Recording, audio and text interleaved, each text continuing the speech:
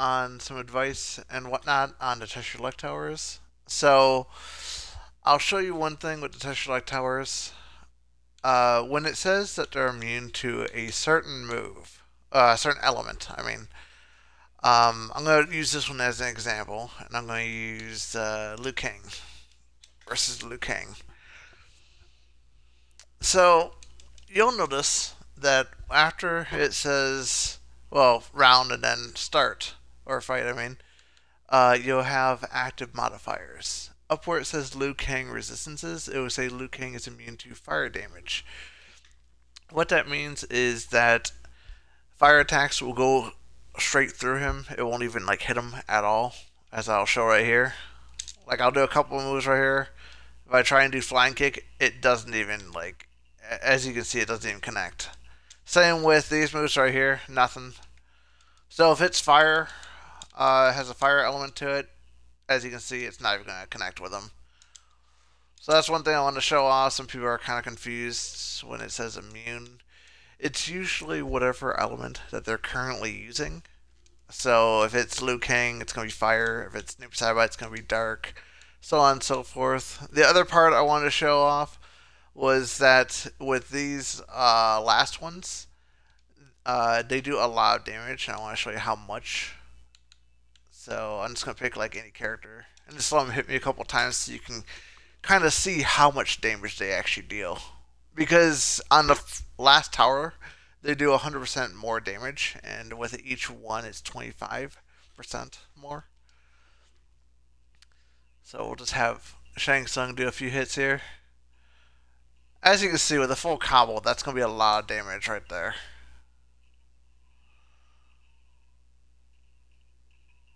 So, yeah, that's quite a bit of damage.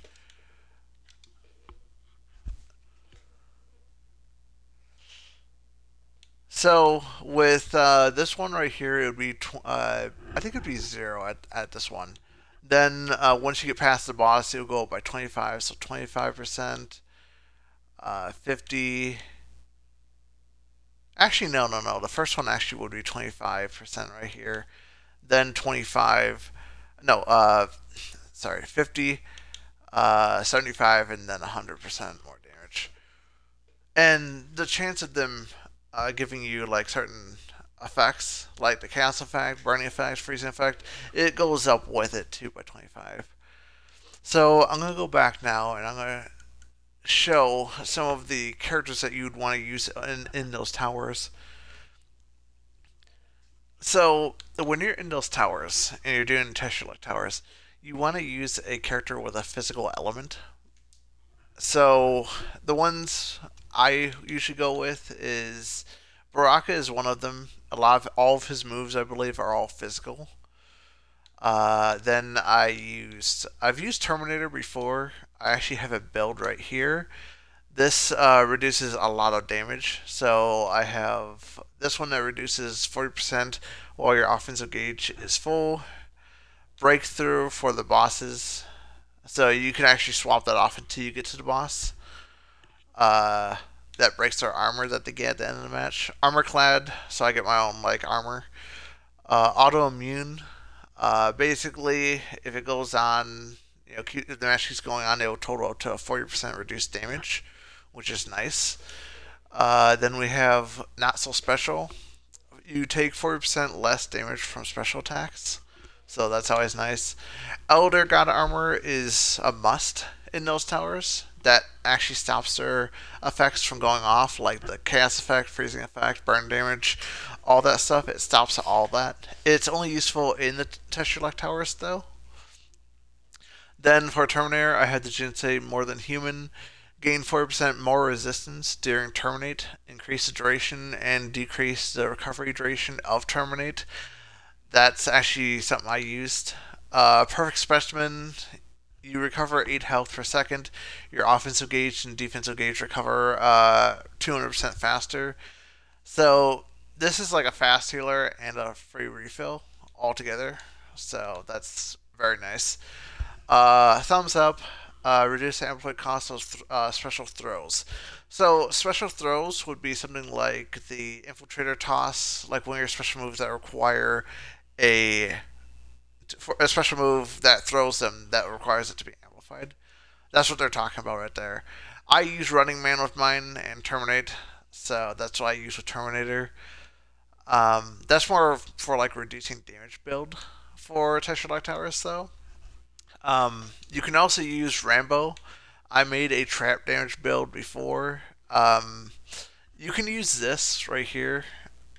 Mix it up is, I would say, really good. Special delivery and amped up would also be another good replacement. I use Mix It Up because it just does a little bit more damage than those two. But if you don't have that, you can always just use Special Delivery right here. Special attacks deal more damage, depending on the level, anyways. And Amped Up, same category, Nether Flame. Same exact thing, it's just only when you amplify the move. So the next one, I use Quick Step. Quick Step is optional. I would only use this when you're not fighting the boss, because, I mean, when they get armor at the end, you're going to be kind of like screwed then. So Quick Step just allows you to step away a little bit quicker. I recommend in the beginning of the match to actually jump kick them to like create a little bit of distance. Then we have Armor Ammo Dump. Ammo Dump is a mythic Jinsei, so that shouldn't be too hard to get a hold of. You get a total of 120 bullets that pop out. Then we have Defenseless. Defenseless, even at lower levels, is very good to have. So even with a 5-hit combo, with it being at level 4, it's still going to be considered 100% unblockable. So since you're spitting out 120 bullets, that's going to be, even at lower levels, it's going to be very good. Even at level 3 or level 2, even level 1s would even work, because it's a guaranteed.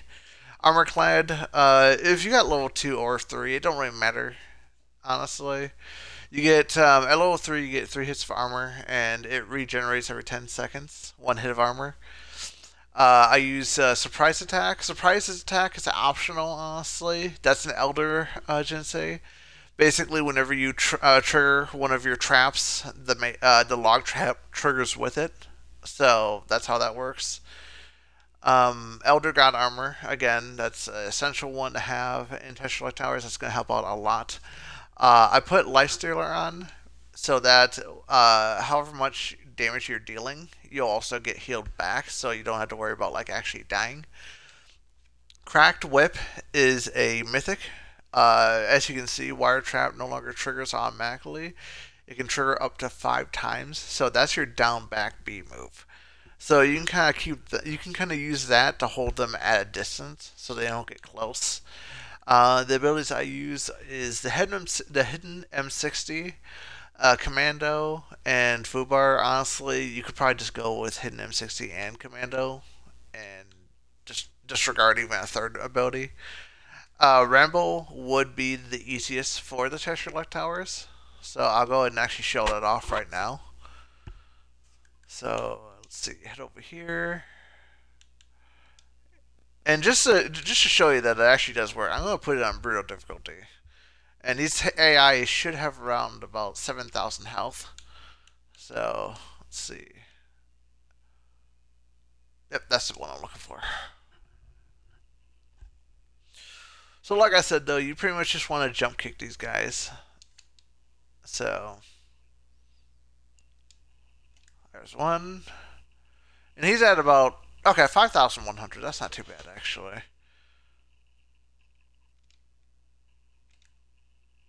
And as you can see, he's not able to get close to me. Sometimes with Shang Tsung, you will notice that he does do the shake move. So, just saying though, this might actually become a little tedious, but it will eventually get the job done and allow you to bypass this tower without all of its shenanigans. Because as you see here in the active modifiers, he's got the chaos ability. So if he touches, if he hits you, he has a 100% chance to cause that, which is going to have your controls reversed, which is never fun.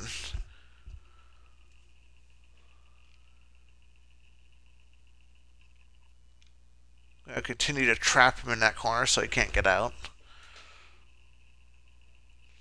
You could honestly use Mix Up and Special Delivery since you're only fighting these guys. You could also do that too to like amp the damage up a little further. So, bye bye Shang Tsung. This might be a little bit longer video since I'm going through all these.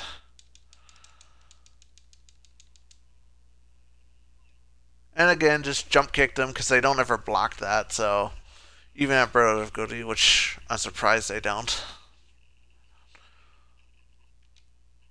As you can see though, this is working. Super easy to get this done, even at Brutal Difficulty. Speaking of which, actually, I should actually mention, on Brutal Difficulty, if you're trying to get Legality, you have to have it at Brutality, the Brutal Difficulty, I mean. So, you'll have to do the Tetralech Towers once, go through the whole entire thing, and then do it over again for the second time to actually get Brutal Difficulty unlocked. And then that's when you can get your Legalities and Lucky Blows.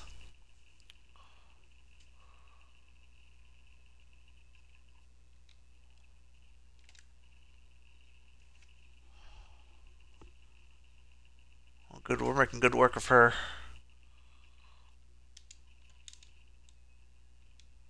Oh, I shouldn't have done that. Oh.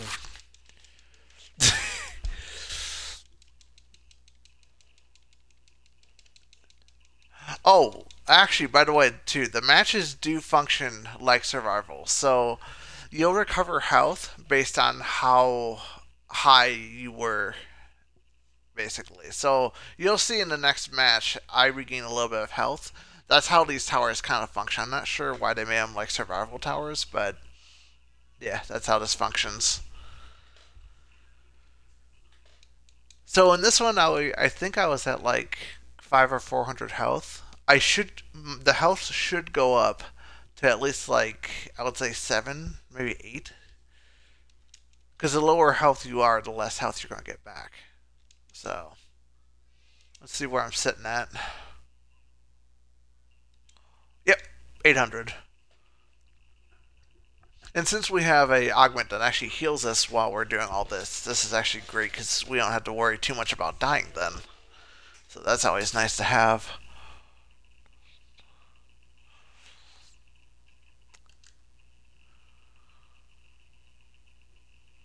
This is kind of cheesy though. Yeah, it's getting in a little bit. Yep, there we go.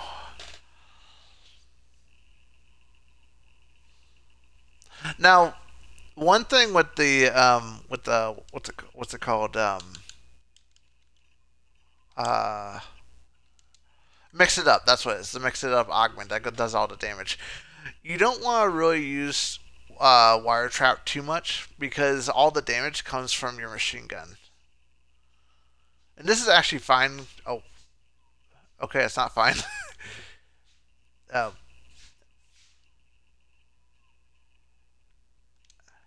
okay, yeah, just jump kick her when she's like that. Don't do what I just did. Jesus. All right. Oh, okay. I need to create a little bit of distance here. There we go. Got through it. Basically, just don't let the AI get close. Basically, is my advice.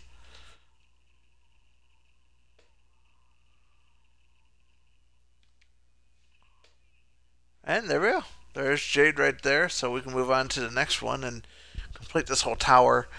I'll show the boss tower too. Like I was saying with Quickstep, with the boss towers, you could actually just take Quickstep off and replace it with what the hell's it called? Breakthrough. You can just replace that with Breakthrough. Luckily, I do have Elder God armor on because otherwise, if he hits me once, I'm gonna be frozen every time. So that's gonna be very annoying. And as you can see, with each character you go up in the tower, their health gets higher and higher. So he's 6,900. So he went up quite considerably. So by the time we get to the boss, I'm gonna say at least 7,500 at least health.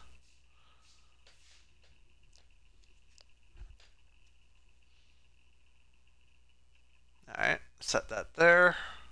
Now the reason a lot of times I set the wire trap so close or like mid distance is because if they try and get up close while I'm getting the machine gun ready, that wire trap's going to stop them from approaching or being able to approach, which is why I'm doing that.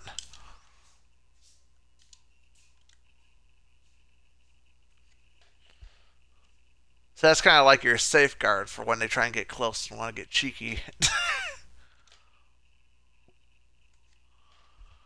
Alright, we're almost finished up.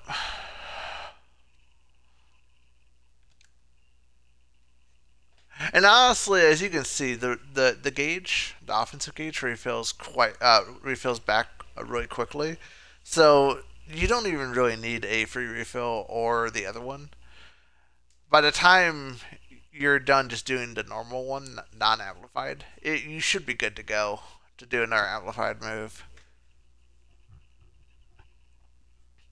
And if you honestly don't have some of these augments that I have on, that's simple too. Just make it over to the character towers and just farm those out. I actually have a video on that, so if you're looking to see how to do that, just head over there and then do that real quick. So there we go. There's the first tower that's on brutal difficulty. So this is the boss tower at the end. He's going to get armor, so I'm going to actually switch quick step out. So in that way, we don't have to deal with the armor situation.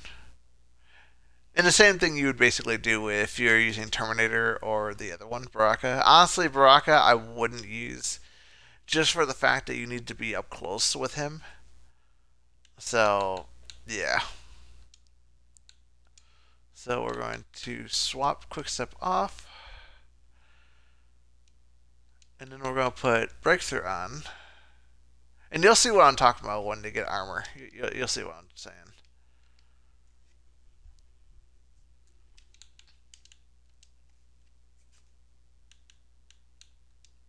And I'll explain at the end too how exactly you get these keys for these as well. So we're going to do that one. Yeah, that's the right one.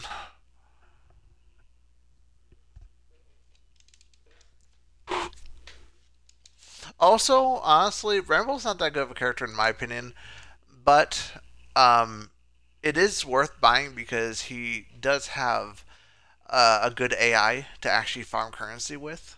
That's one of the reasons why I actually had gotten him. So, and as you can see, his health, oh wow, that's a lot higher than I thought. It's 8,100. Might be a little bit until we burn through his health. Let's go ahead and reset that up. There we go. Now, usually if you're trying to get the most amount of damage out, you don't want to set that wire trap way out there like that, like I just did, because you want majority of the bullets to hit him, because that's where the majority of the damage is going to stack up. Because if you get 120 hits, right, then you take that for the next time you amplify again. So if you did 120 damage out of the 120 bullets, and then you take 4% on that, that's how much more damage it's going to do on the next time you amplify it, is how that works. So if you did 800, it's going to be 4 times that amount when you do it again then. That's why you want to keep that wire trap kind of mid or close range while you just hit him with the machine gun. As you can see, he's glowing now. So that's his armor right there kicking in. It kicks in about 3,000 health, I would say it kicked in. So that's why you're wanting armor breakthrough to kick through his armor, because otherwise he would just armor through all your attacks.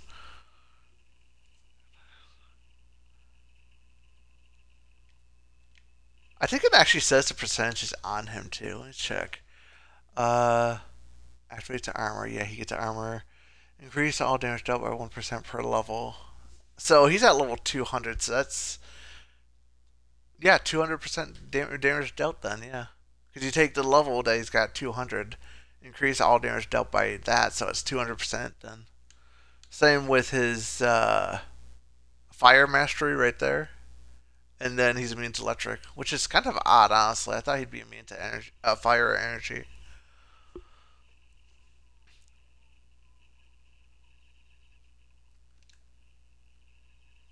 But yeah, this is how you kind of choose the towers. So it's gonna plop that out there.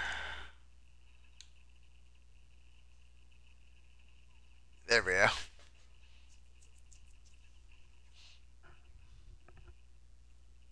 Perfect. See, now that wire trap right there, if you have a level 4 like me, that wire trap is going to stay out there for 5 times. That means it'll hit him 5 times before it disappears.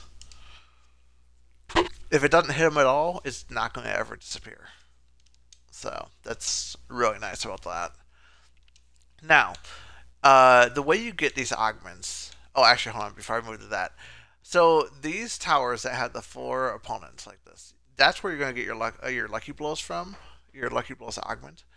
And when it says character rewards, that little thing right there, that's basically going to be based off of one of the characters that you fought in this tower. So so it's not always going to be like RoboCop, Geras. No, it's going to pick one of those characters, and you're going to get like 3. I forget how much you give that one, but it's going to be one of these basically. It's going to be one of these things right here where it has the AI like come in and assist you. It's kind of useless in my opinion, but yeah. So these you get lucky blows from. The boss towers is where you get the luckality from. And over here you get level 4.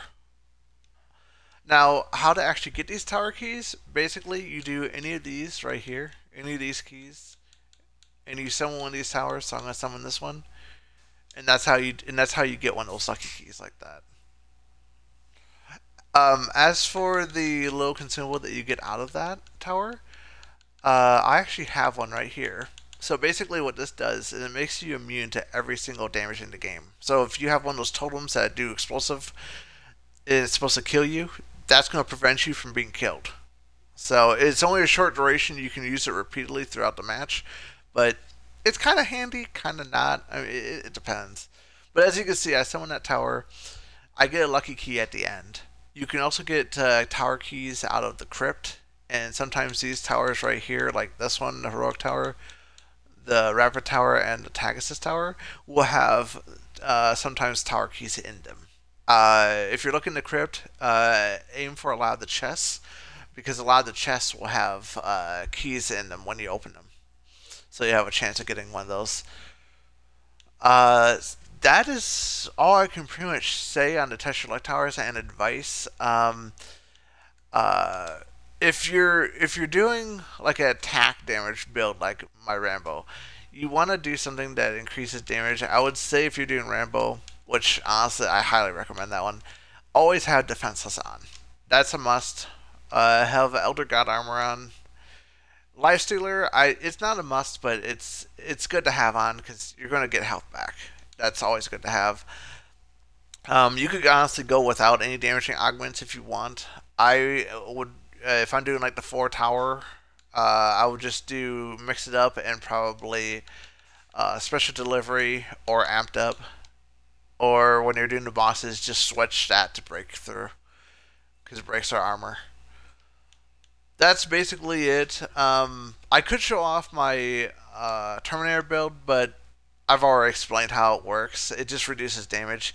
By the time you get to the one where it costs 9,000 souls, it can't even really compete in the last tower, so it's not real. I mean, it's good for getting up to that point, but when you get to that other one, yeah, you're gonna start to like struggle a little bit with this one. So, and Baraka, honestly, I wouldn't even bother. You have to be up close with him, and like that's putting yourself too much at risk.